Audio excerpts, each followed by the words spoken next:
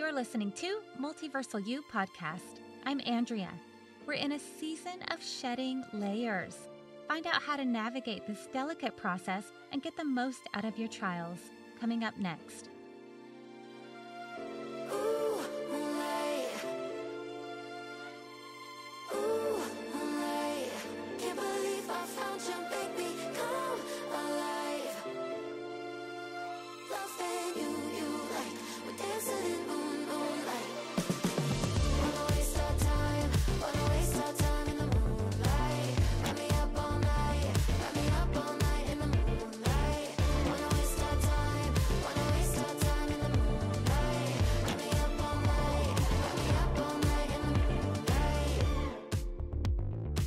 Hello and welcome, everyone.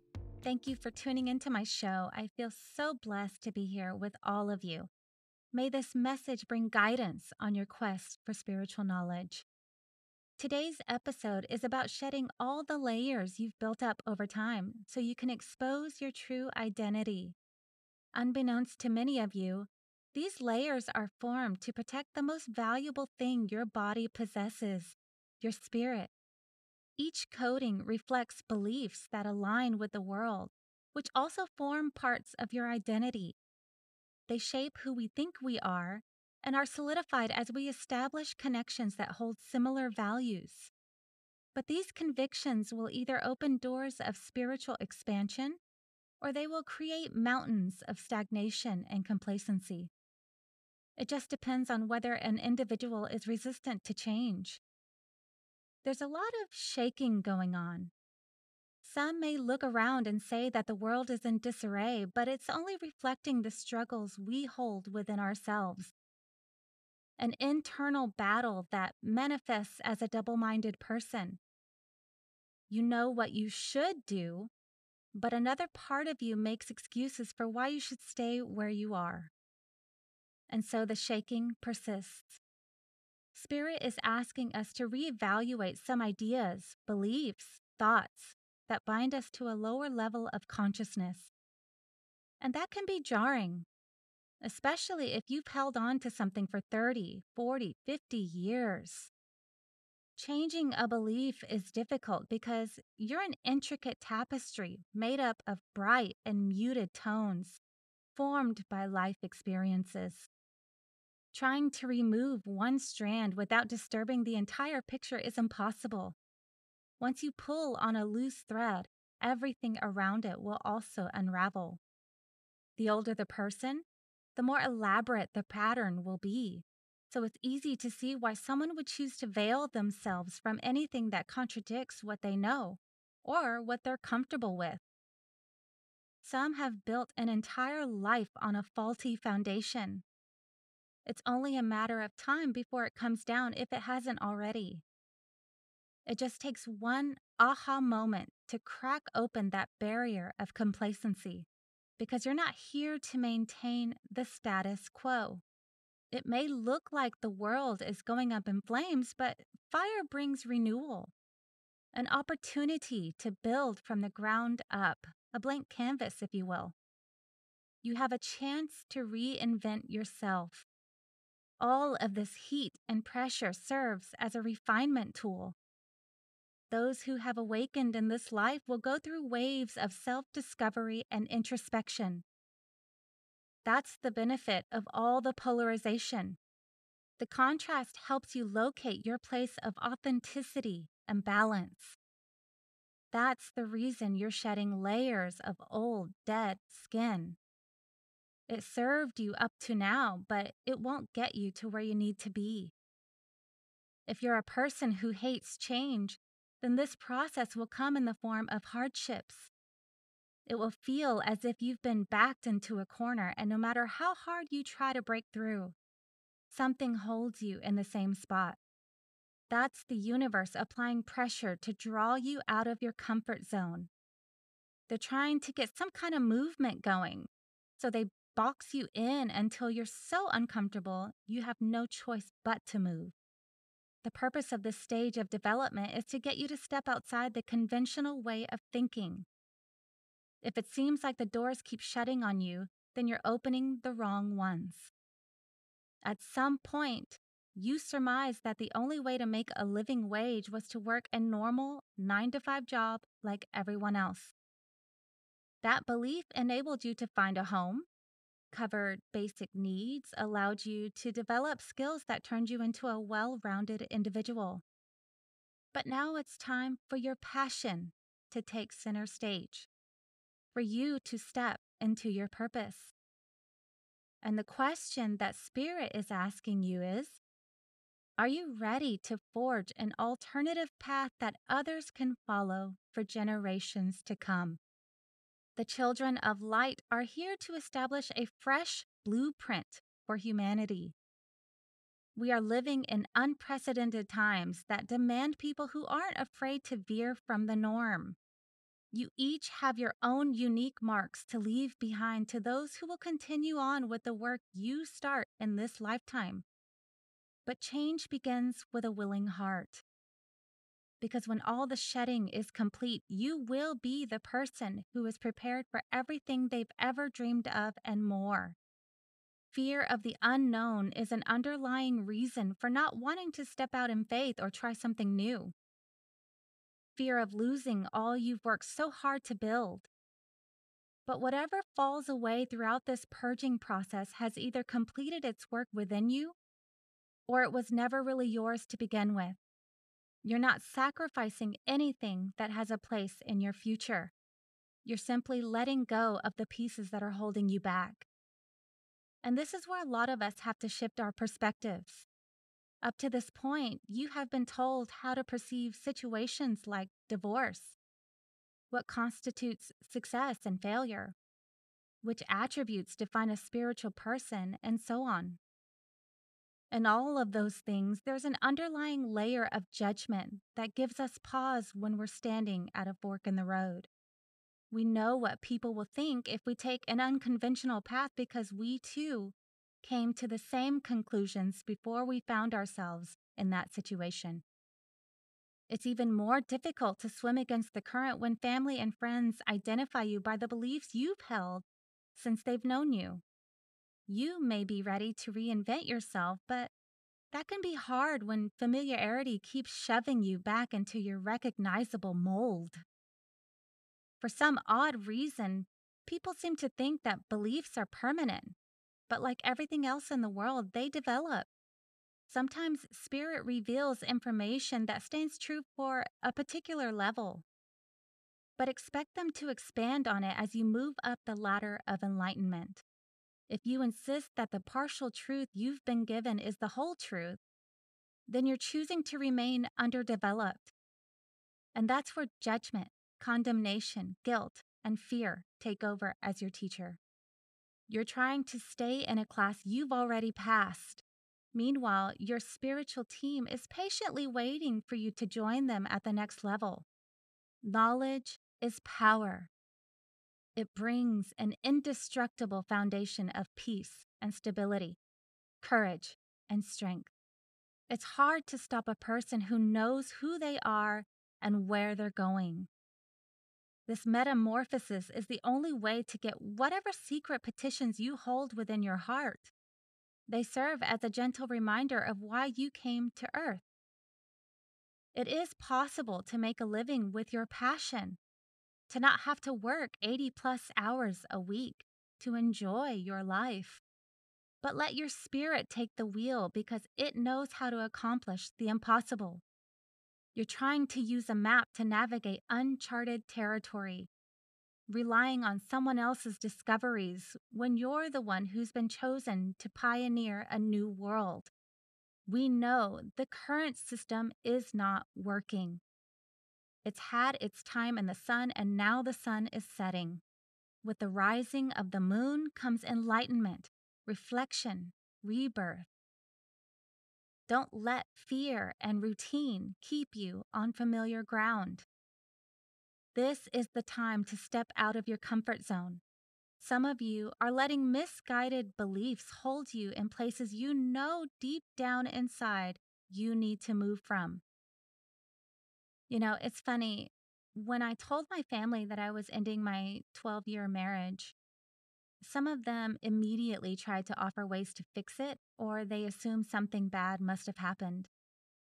None of them could seem to fathom that not all relationships are meant to last. In my spiritual ignorance, I married a karmic partner. However, that decision worked in my favor because I'm not so sure that I would have stayed had we not gotten married. And actually, let me correct that statement. I know I would have walked away long before it was time had it not been for marriage.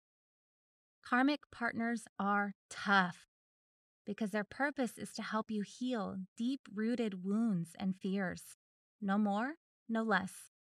Him dredging up issues hidden deep within my heart helped me align with the Andrea that is a spiritual teacher, the version of me that's whole and ready for the next level of life. Because of him, I am confident. I love and fully appreciate myself, which enables me to view all creation in that same light. And for that, I will always be grateful for our time together. He taught me that the things I feared most in relationships were nothing more than a speed bump in the road. My imagination had given them way more power than they deserved, and what I thought would kill me only strengthened me. And now that I've experienced my worst case scenarios, I don't have to waste energy trying to prevent something that may or may not happen out of fear. I'm able to put that power into more productive activities. In a previous episode, I mentioned how the waters were calm during the last 2 years of our relationship. If I had listened to people's advice, I would have stayed for all the wrong reasons. And just to be clear, staying in something past its expiration date is not a success. There are plenty of unfulfilled people living together for appearances. They perceive divorce as a failure, so they stay in a relationship that steals their energy and stunts their growth.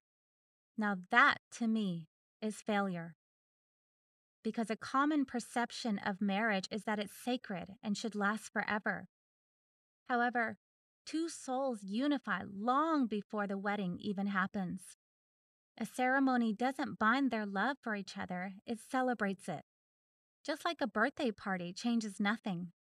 Whether or not you choose to celebrate, you're still 1 year older. The gathering of family and friends is not required, nor does it add anything to the aging process. It is beautiful when families come together to support a special moment in another soul's life, but that's all it is. A kind gesture that leaves an imprint of love and joy upon their hearts.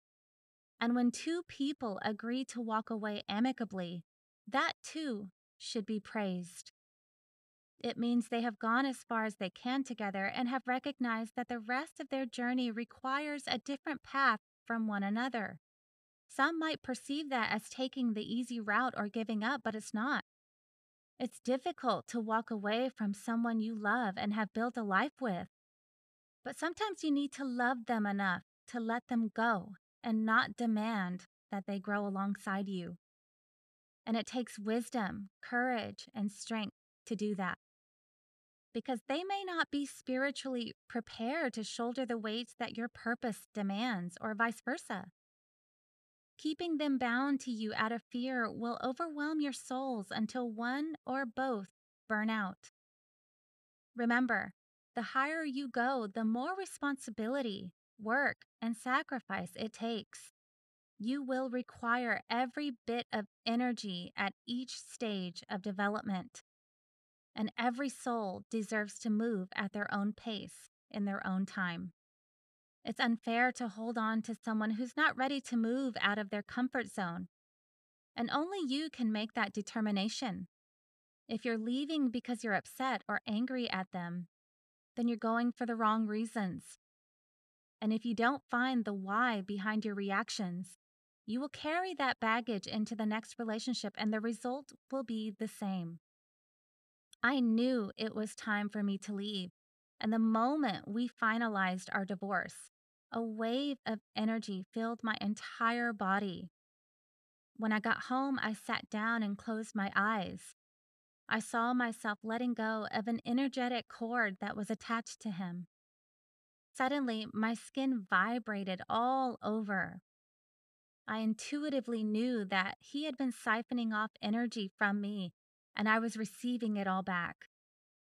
I was stronger than I had ever felt and overwhelmed with joy. Not only that, but I could channel that excess of spiritual power into a healthy diet, exercise, and creating multiversal you. One of the toughest things is trusting your instincts.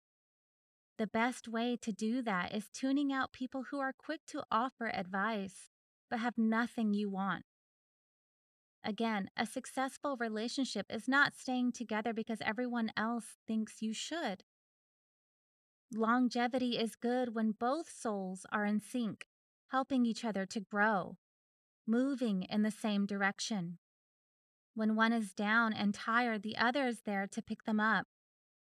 They inspire one another to be better day in and day out, year after year. That is a healthy dynamic. Sometimes the people you meet along the path are only there to help you become the person who can nurture and maintain a healthy relationship that's waiting for you further down the timeline. One where there's no competition, no fears, no jealousy, just a willingness to serve and expand in unconditional love. And that's the place humanity needs to arrive at. You are all here to leave your special mark on the world, one that leaves hope, provides a new path of unity and love for generations to come. It is not every man for himself. We're in this together. Separation is an illusion. All of creation was made from the same energy, formed by the same consciousness. Although it may feel like it, you are not disconnected or alone or detached from Source, not for a second. It is constantly breathing life into you and you into it. You have been given the freedom to explore who you are as a piece of the greater whole, so you can share your perspective, individual qualities, all of your color and life. Whatever woes, whatever joys, whatever failures and victories you experience add to the totality, increasing the quality of its being. Spirit is calling you to break out of the mold, break out of the norm. Discover your authentic self by realigning with the things that bring you joy. As you begin to elevate, expect for people, places, habits, behaviors to fall away. There's no need to feel guilty for leaving any of those things behind. You've decided to expand, and they're living the choices that are right for them. Both paths are good. They're just going in opposite directions. You are here to harness joy, peace, and love in this dark realm. Release all the layers you've built throughout the years so that your light can be seen, can be felt. I often mention how people are mirrors. They reflect your weaknesses and strengths. Some even help you spot hidden talents or gifts you didn't realize you had. Use that information as a guide. You now know what areas need improvement and which ones have been mastered. There's no such thing as failure, so don't cry over spilled milk. If your reaction wasn't what you wanted, that's okay. Acknowledge it, apologize, and try again. To help you implement change, come up with a routine that encourages new behaviors. For example, if you're a person that loves music but you notice your mood matches the energy of a song, then pick a positive playlist. It's harder to channel high vibrational energies when you're starting from a negative space. It's common for people to want to hear a sad song when they're feeling depressed, but fight the urge to do that. Don't let the world dictate your mood. Pay attention to your emotions when you're around certain people or places, doing certain activities. Even sitting at home listening to music that recalls memories from the past can complicate your desire to change. Because your mind will only show you the good parts if your current situation isn't where you want to be. Fantasizing about a pleasant pastime only puts you in a victim mentality, and that is something you are not. Pull yourself back to the present with gratitude. Focus on all the things you have instead of what you don't have. The power of gratitude is it brings you into the now, and that is the only place that allows you to create the future you want. Remember, your current hardships are temporary, and you control your destiny. You decide how long you stay in the furnace. Open your heart and mind to a different perspective, one that's devoid of condemnation. Don't shackle yourself to a lower form of consciousness by passing judgment on others, because you're the only one who will serve that sentence. Love is supreme, and it is the quickest path to enlightenment. Ride this energetic wave of transformation. Change won't be as difficult as you think. You don't have to give up anything. Just set the intention that you want to let go of certain things or habits and watch the desire fall away. Then you can put all of that energy towards developing the best version of yourself, the you that's always been there. The more baggage you release, the more room you'll have for new skills, people, places. If you're being led to take up a fresh hobby or apply for a job you've never done before, or maybe even moving to a whole new state or country, trust that it's prepping you for something greater. You don't have to jump into it right away either. Let the universe present opportunities that make for a smooth transition. And when the well of abundance dwindles, that's your cue to start making some moves. And just a quick side note, if you're a person who is currently backed into a corner and it feels like you're getting to a breaking point, then stop what you're doing and say out loud, I cannot bear this weight anymore. Give me understanding of what's happening or remove this burden for now. Your spirit guides will do what they know you can handle, but they're not in physical form for a reason. This world is hard. From their viewpoint, you may be close to manifesting your goals, but again, they see the entire map of your journey. You don't. You're wearing a blindfold and having to trust that you're heading down the right path. It can be too much for some to handle, and you have the authority to request relief. Their goal is to help you accomplish your purpose, not push you to an early exit point. But now is the time to discover who you are, the true you, which brings me to the title of this podcast, Multiversal You. There is a version of you that has everything you want. He or she is out there living the dream, your dream. No, it's not impossible, but it will take work. The hardships you find yourself in are there to apply pressure and heat so that the outer shells get removed once and for all. You're being molded to fit the person you were always meant to be, the one who is confident, peaceful, non-judgmental, innovative, overflowing with light and unconditional love. But it won't happen without your consent. Start making some moves, trying new things, stepping out in faith that everything will work in your favor. Because it will. The universe is willing and waiting to help you at every turn. If you get stuck, ask for guidance or signs. They'll send them to you in the craziest ways so that you undoubtedly know it was from them. Again, manifestation works in steps. Your dreams won't magically appear with no effort on your part. Nothing comes from nothing. If you want something, then you must do something. Your desires will fit seamlessly in your timeline. So don't let fear of the unknown stop you from getting a job you have no experience in, or moving to a new country, or ending a relationship. These are just steps along the way to discovering who you truly are and what your purpose is. Remember, always be kind and merciful to yourself throughout this process. You're not striving for perfection. It's okay to make mistakes.